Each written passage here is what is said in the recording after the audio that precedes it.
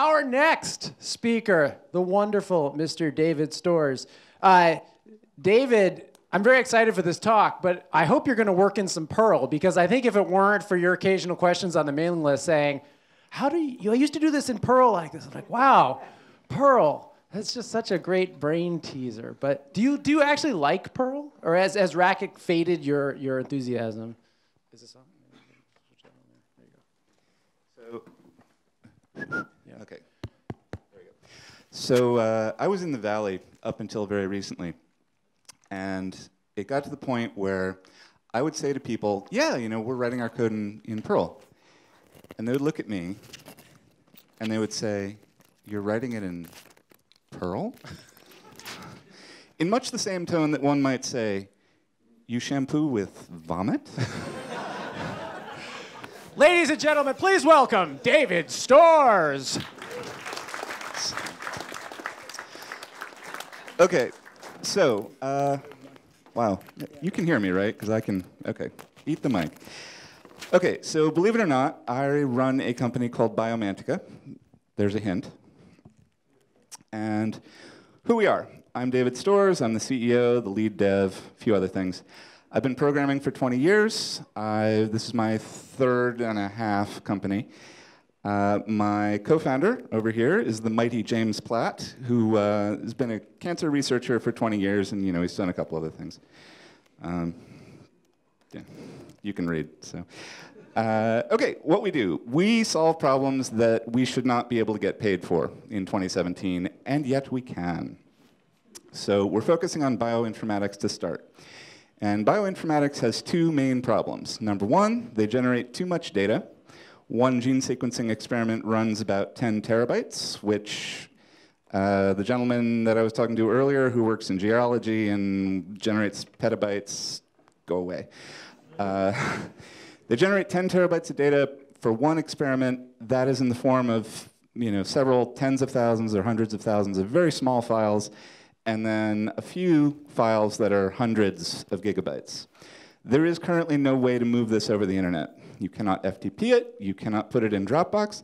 But wait, you say, Dave, I have unlimited data in my Dropbox. No, no, you do not. We have spoken to Dropbox personally, and they said, no, we can't do that, man. Go ahead. They cannot handle that number of files, they cannot handle files that big. So, why not? Well, because HTTP setup latency is a thing, and they're an HTTP protocol.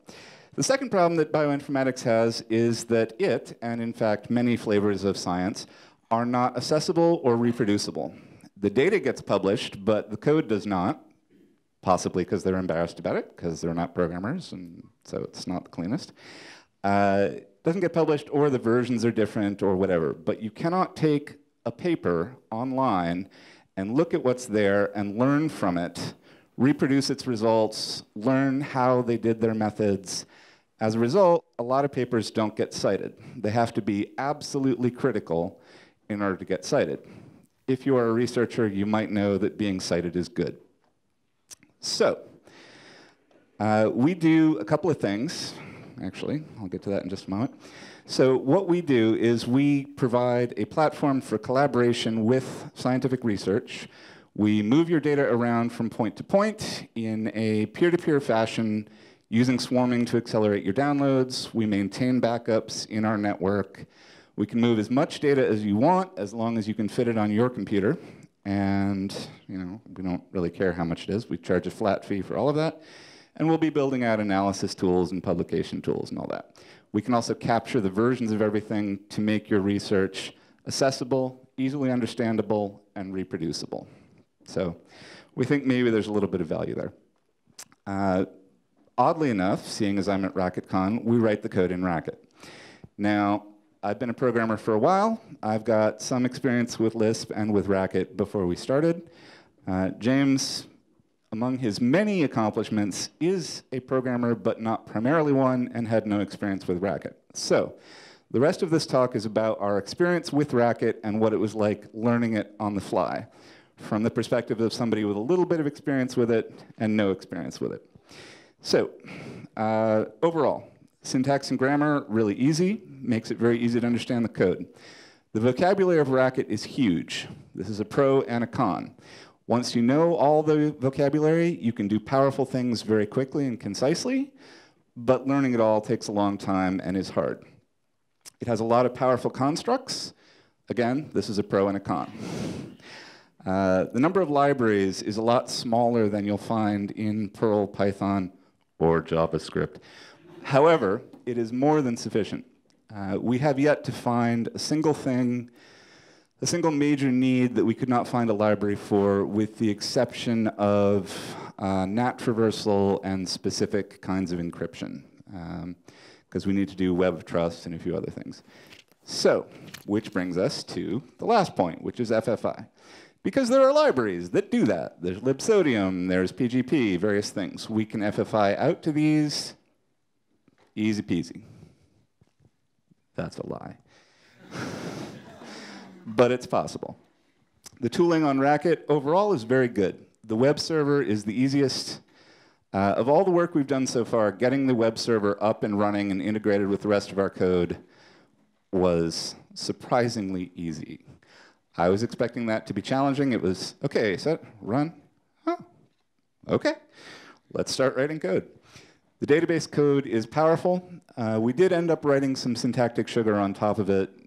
There were a few things that were missing in our mind. But the protocol buffers, I cannot recommend these enough. I suggest you go out and look for them. It's on Planet. It's Murphy protobuf. It's a binary format for data interchange created by Google. And it has full reflection. It's just fantastic. Less pro. The package server is real time. So you go and you put in your data, and it immediately puts up a package and starts adding to it as you edit. This is not good. I want to be able to put my stuff up, check that it's all correct, and then push post.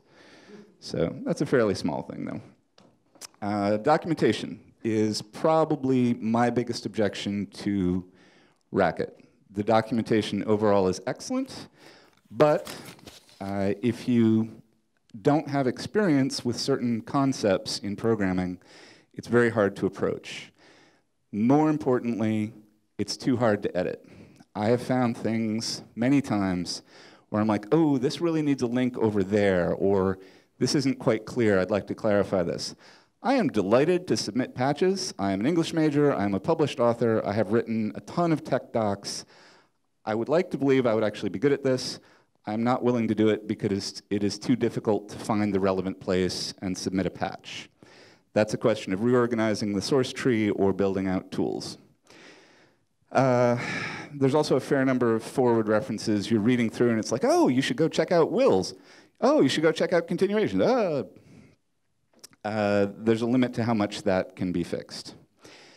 Structures. This is something that we get pushed towards a lot. They have advantages, but in my opinion, they are not as good as hashes with appropriate guards. They are not printable. They are not easily introspectable. Certain exceptions to that. Okay, and now we come to the single biggest problem with Racket. Ready for this? It's fun. This is a problem because it inspires you to go off and write your own solution to a problem instead of looking for a library that somebody has written.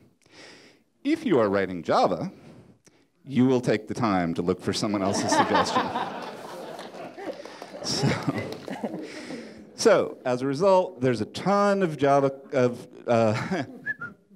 of Racket code out there which doesn't get published, doesn't get circulated. We've all reinvented the same wheels, and that means that there's a bunch of partial solutions that are a little buggy or a little specific or whatever. And, hey, come back. Did I say you could stop? No, I did not.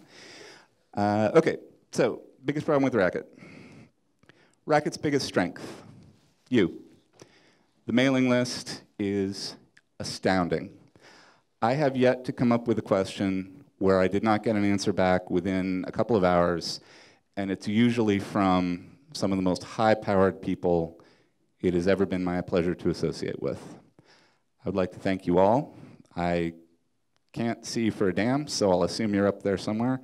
But you know who you are, the people who give most of the answers and are just phenomenal.